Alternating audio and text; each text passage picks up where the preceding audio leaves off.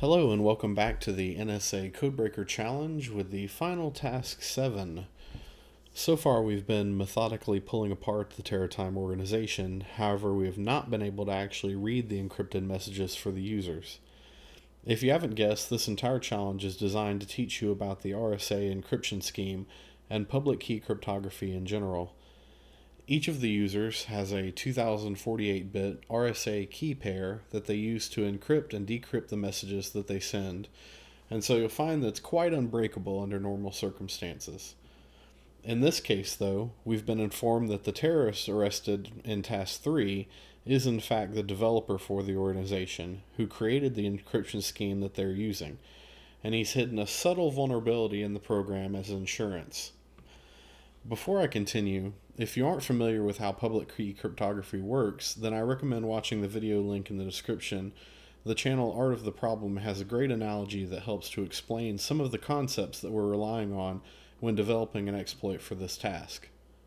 If you've primed yourself on the underlying concepts behind RSA encryption, then you'll know that the modulus of a public key is the product of two large prime integers, traditionally referred to as P and Q. In a public key of any decent size, it's considered to be computationally difficult to factor a modulus and obtain its prime factors.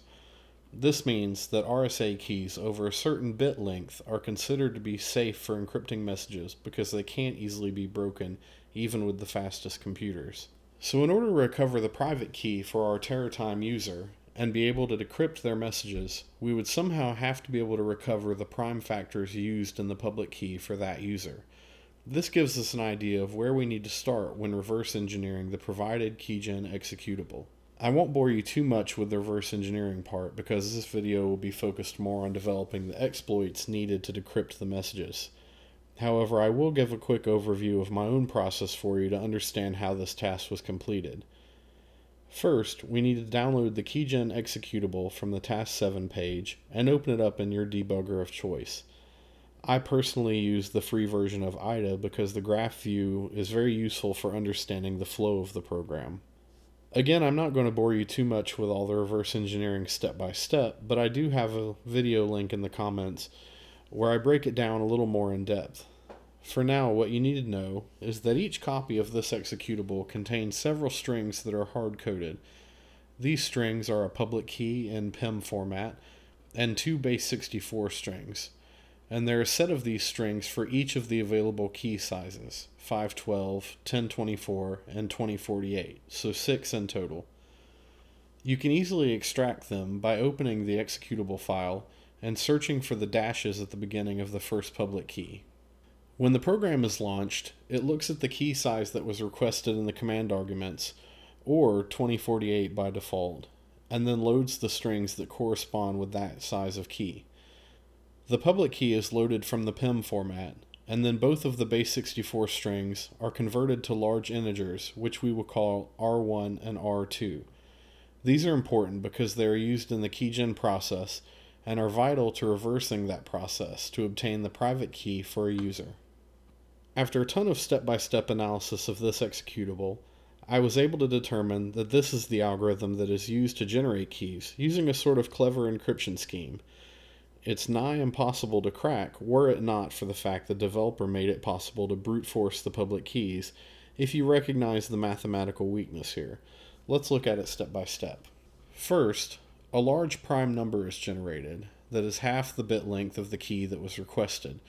So for a 2048-bit key, it will generate a 1024-bit prime number. Now, instead of simply generating a second prime factor, the program calls an XOR function with the prime, which we'll call P, and the R1 number. Next, it looks to see if the output value is greater than the value of the public key modulus. If not, then it adds 1 to R1 and then tries the XOR again.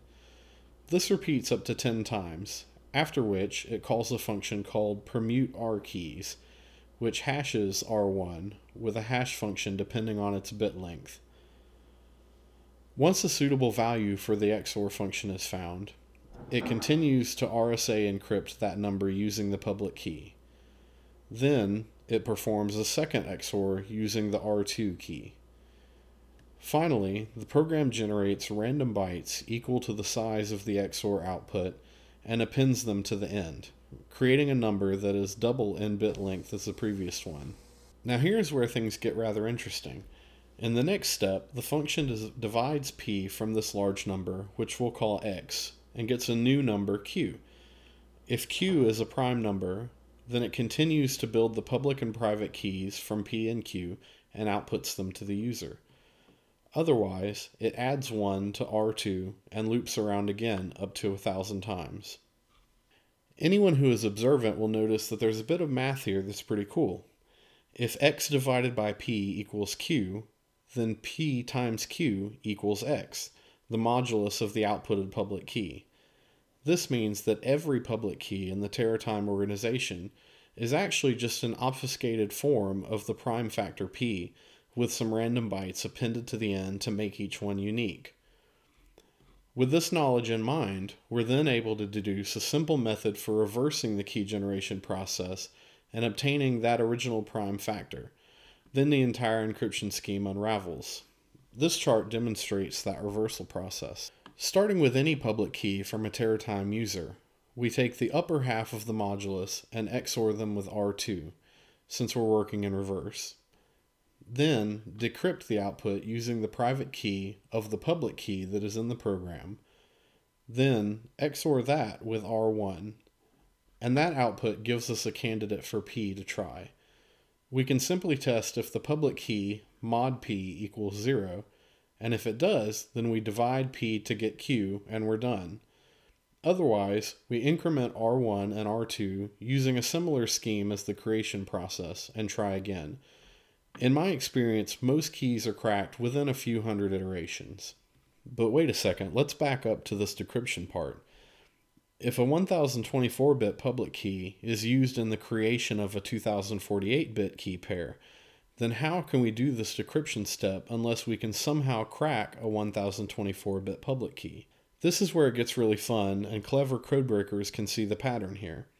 If a public key of half the size is used to create the next level up, and the program contains 3 public keys of increasing size, then what if this same process was used to create them all?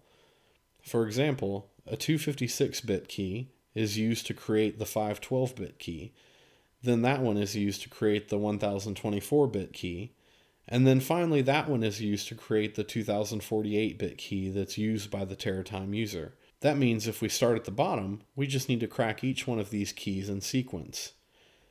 As it turns out, this reduces the difficulty of the problem substantially, because the only key that we actually need to try to factor ourselves is the 256-bit key at the bottom of the chain.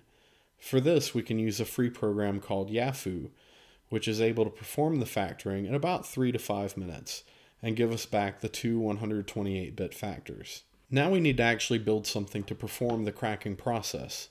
I'll walk you through a Python program that I created to do just that, and you can download the script from GitHub at the link in the description. I started by creating a class called KeyRecover, which accepts all of the values that are extracted from the program, and then a function called recover, which accepts a target public key. As you can see, this function performs the brute forcing process that I laid out in the previous diagram on the given public key. If a candidate value for P is found to be evenly divisible from the target key, then it returns the factors as well as the private key. After completing that part, we need to actually set it up to run the chaining process on each of the public keys in the executable. For ease of use, I included some simple parsing in the script to automatically open the executable in the same folder and extract the necessary values to continue. The only thing that it can't do is factor the smallest 256-bit public key. However, we can just plug in the values here that we obtained from the Yafoo factoring program. When we run this script, it will run the recovery process on the 512-bit public key and return the private key for it. Then it will take that private key and use it to crack the 1024-bit public key.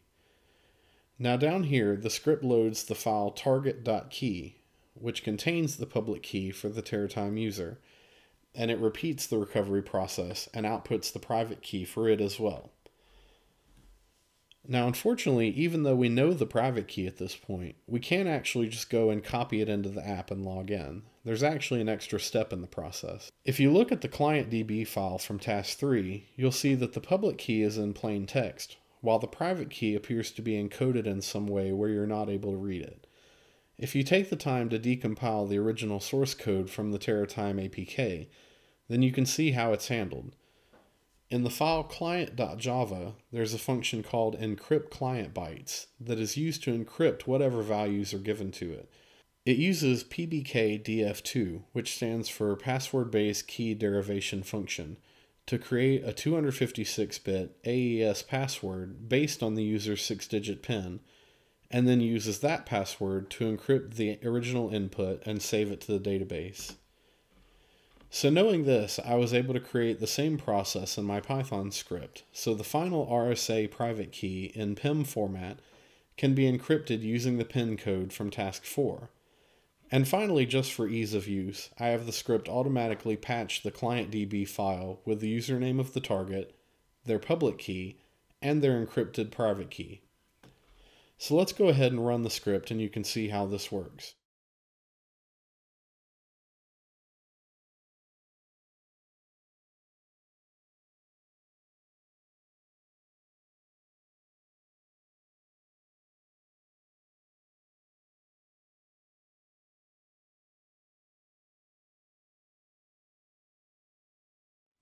If everything runs successfully, then we can go ahead and start up our emulator and upload the patched client DB.